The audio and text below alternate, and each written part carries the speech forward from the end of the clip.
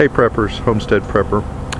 I wanted to show y'all the basics of welding. I've got a little bracket here on my mower that has come loose, and I want to show you how easy it is to weld. Now some of you already know how to do this, some of you don't. If you don't know, I recommend that you learn, because in the future welding I think is going to be a critical skill for repairing stuff. You know, in the future you probably aren't going to want to buy new stuff. You probably want to repair what you have, and if you can do an easy repair with a welder, it'll save yourself a lot of money. Now this welder I have here, this is a 1993 Weld Pack 100, and it is a MIG welder, and what I'm using in it is flux cord wire, and you can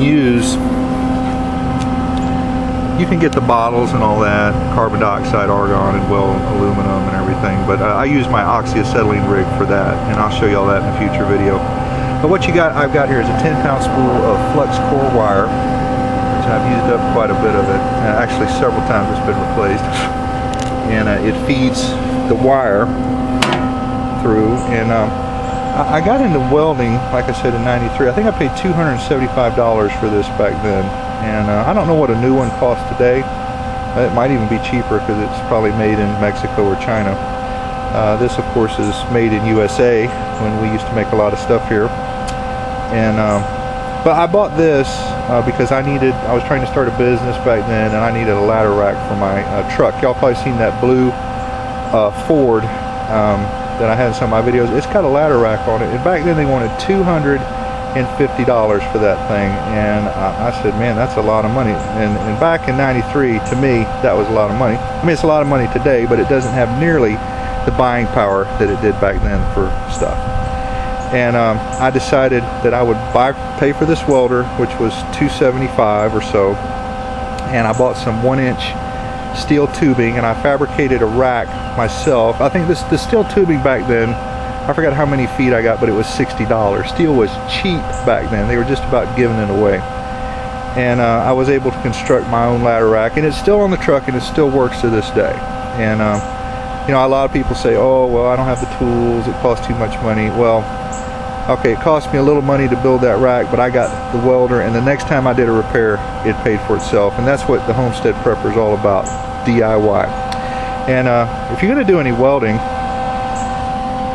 you're going to need a mask, and this one is just a cheapie. I think I paid $22 for it, and it's got a number 11, and I like the darker lens.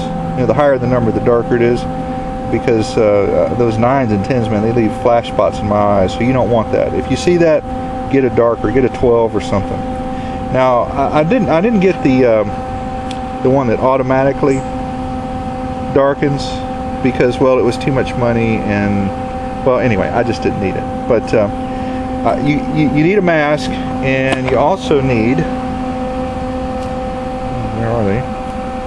You need some earplugs. And the reason I say to get the earplugs is because I had a friend of mine who was doing some overhead welding, and one of those hot pieces of metal burned off and went right down his ear canal, and it burned a hole right through his eardrum. And he said you could hear it sizzle all the way down there, and the pain, he said, was excruciating.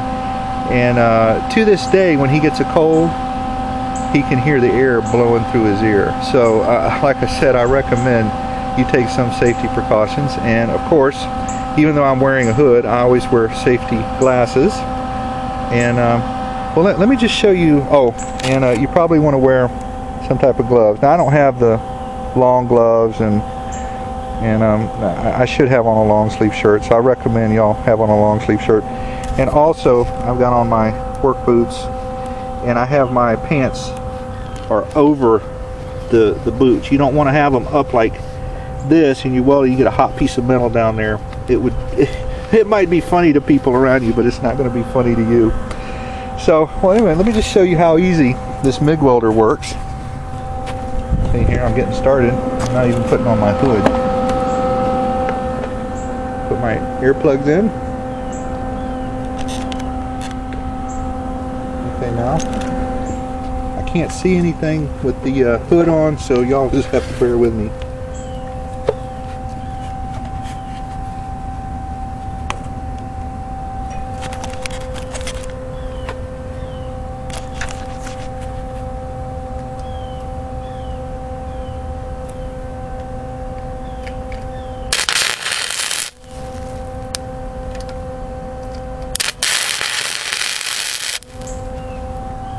Yeah, I'm just doing a tack weld.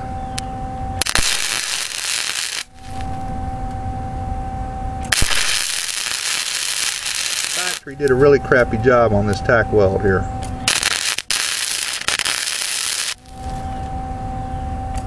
See, and it just feeds the wire out. It makes it really simple. This is kind of hard to self-do this. Alright, y'all just bear with me just a second, please.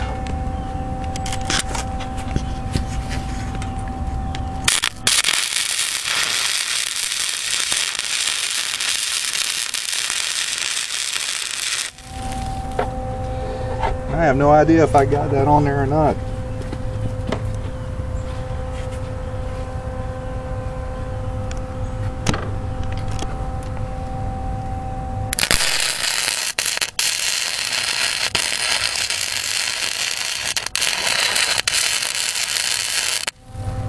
Anyway, you get the idea. Hopefully that came out, and it's pretty easy.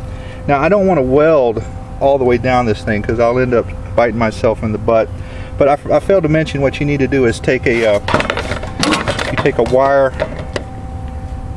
brush and you clean the area that you're going to weld, and you have to hook the negative on to something like that. If you hook it on right here where it's painted, it's not going to make a connection. So I usually go to a bolt like that, and it's on there pretty good. And the way a real welder will test his weld is he'll take a hammer and he'll beat it like that. If it comes loose, then he did a crappy job. So that's good enough for right there. I also wanted to show y'all, and you want to clamp it down. I didn't want to do everything because the video would be 3 hours long. I bent this thing right here, and just to, there we go, bent it back. And I've got another thing that's bent over here, and for those of y'all, this is the guard right here. If y'all can see how that thing is bent, I hit a post with it. And the way I like to bend stuff back is I like to use this leverage bar right here. This thing, like I said, you could beat it with a hammer, but I really don't think it's going to do it as well as this thing right here is going to. See, look at that. See, I'm just using just a little bit of effort, and I have bent that thing back. I could never ever do that with just that handle right there. With this long pole, it just makes it so simple. And that's been repaired. Let's see if it'll go up now. Oh yeah, look at that. When I park it in my shed now, it'll go up. So anyway, just want to show y'all a couple repairs. Welding is real easy to do. Don't be intimidated. I know there's a lot of people out there, they say, oh I can weld, man, I weld titanium, and man, I weld some 4-inch thick steel and all. You know, hey, you know, if you do it professionally, that's great, but don't be intimidated. It's really something easy to do, and you need to get into it. This is the Homestead Prepper signing out.